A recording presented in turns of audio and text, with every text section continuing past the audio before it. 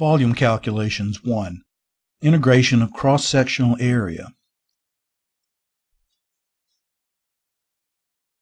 Consider a solid whose cross-sectional area is given by a function a of some variable x. That is, assume that we can define a coordinate axis along which the area of cross-sections perpendicular to that axis is a function of position along the axis. Then, we can imagine approximating the solid with layers whose volumes are given simply by cross-sectional area times thickness delta x.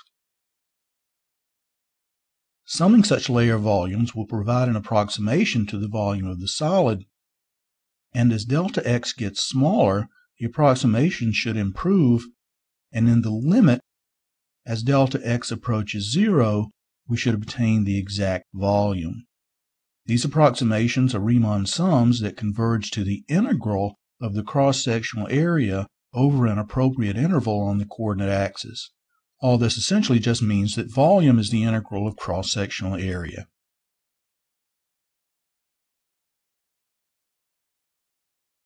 Example: the solid's base is the unit disk in the xy plane, and its vertical cross-sections parallel to the y-axis are squares. Find the volume of the solid. To get a picture of the solid here, imagine first the xy plane lying horizontally as shown here with the unit circle, which is the base of the solid. Here's a typical vertical cross-section parallel to the y-axis, or perpendicular to the x-axis. And this is what the solid looks like.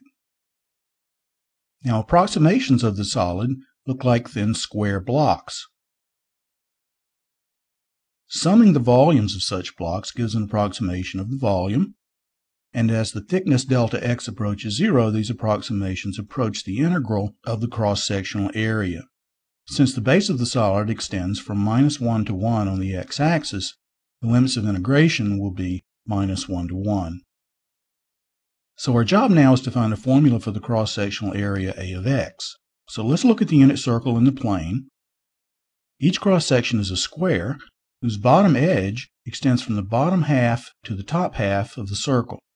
At the top, y is equal to the square root of 1 minus x squared, and at the bottom, y is minus the square root of 1 minus x squared. So the edge length of the square cross-section is 2 times the square root of 1 minus x squared, which means that the cross-sectional area is the square of 2 times the square root of 1 minus x squared, or 4 times 1 minus x squared. This will be the integrand in the volume integral. We'll use symmetry here to rewrite the integral from -1 to 1 as 2 times the integral from 0 to 1. So, anti-differentiating, we have 8 times x minus 1/3 x cubed evaluated from 0 to 1, which equals 8 times 1 minus 1/3 minus 0, or 8 times 2/3, which is 16/3. This is the exact volume of the solid.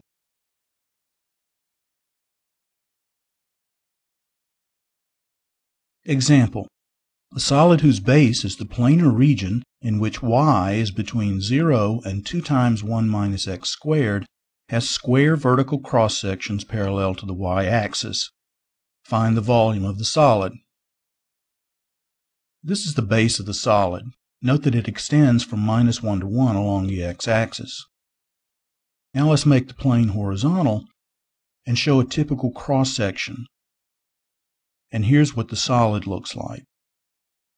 We can approximate the volume by summing layer volumes given by A of xi times delta x, and as delta x approaches 0, these approximations converge to the integral of A of x. The limits of integration are x equals -1 to x equals 1. Now let's look again at the base of the solid. Each cross-section's bottom edge extends from the x-axis up to the parabola, and so its length is simply y equals 2 times 1 minus x squared. Therefore, A of x equals y squared, or 4 times 1 minus x squared squared. So the volume of our solid is the integral from -1 to 1 of 4 times 1 minus x squared quantity squared dx. We'll use symmetry here to rewrite the integral from -1 to 1 as 2 times the integral from 0 to 1. Now we multiply out the integrand, anti-differentiate, and evaluate between 0 and 1. So we have 8 times 1 minus 2/3 plus 1/5 minus 0, which after a bit of arithmetic ends up being 64/15.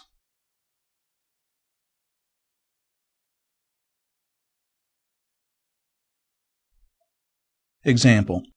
The solid's base is the planar region in which y is between 0 and the square root of 1 minus x squared, and its vertical cross-sections parallel to the y-axis are semicircles. Find the volume of the solid. The graph of y equals the square root of 1 minus x squared is the top half of the unit circle, so here's the base of our solid. And here's the outline of a typical cross-section. In fact, the solid looks like this.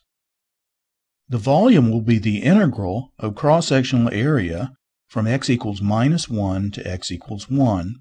We now need the cross-sectional area A of x. Since cross-sections are semicircles, their areas will be given by pi times 1/2 the square of the radius r. Note that the radius r is half the length of the cross-section's bottom edge. That edge length is just the y-coordinate of the top half of the unit circle, which is the square root of 1 minus x squared. So A of x is equal to 1/2 pi times the square of 1/2 the square root of 1 minus x squared, or pi over 8 times 1 minus x squared. So the volume of the solid is pi over 8 times the integral from -1 to 1 of 1 minus x squared dx. Again, we'll use symmetry to rewrite the integral from -1 to 1 as 2 times the integral from 0 to 1.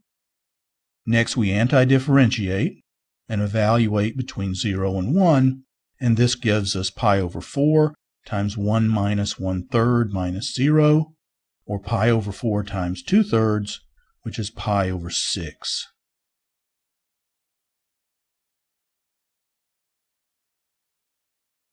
The volume differential. We've seen that certain volume calculations can be done by integrating cross-sectional area. The cross-sectional area A of x times dx is a differential, which we'll call the volume differential dV.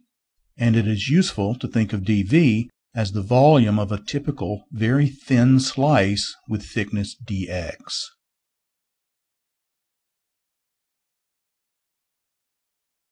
Now let's look at one last example. Derive the formula for the volume of a right circular cone with height capital H and radius capital R. Note that cross-sections perpendicular to the central vertical axis are circular. Let y denote the distance from the vertex. The volume will be the integral of the volume differential dV from y equals 0 to y equals capital H. Now, cross-sectional area will be given by pi times radius squared, and so dV equals pi times little r squared dy. We need to express little r in terms of y, so let's look at the central vertical cross-section of the cone. The principle of similar triangles tells us that little r divided by y here is equal to capital R divided by capital H. Multiplying by y, we have little r equals capital R over capital H times y. Now we put that into our formula for dV, and we have pi times big R over big H times y, quantity squared, times dy. This is the same as pi times big R squared over big H squared times y squared dy. And now the volume is going to be pi times big R squared over big H squared times the integral from 0 to h of y squared dy. The antiderivative for y squared, of course, is 1/3 y cubed. When we evaluate that from 0 to h, we just get a 1/3 h cubed. And now we simplify and we arrive at what is hopefully a familiar formula, 1/3 pi r squared h. It's exactly 1/3 the volume of a right circular cylinder with the same dimensions.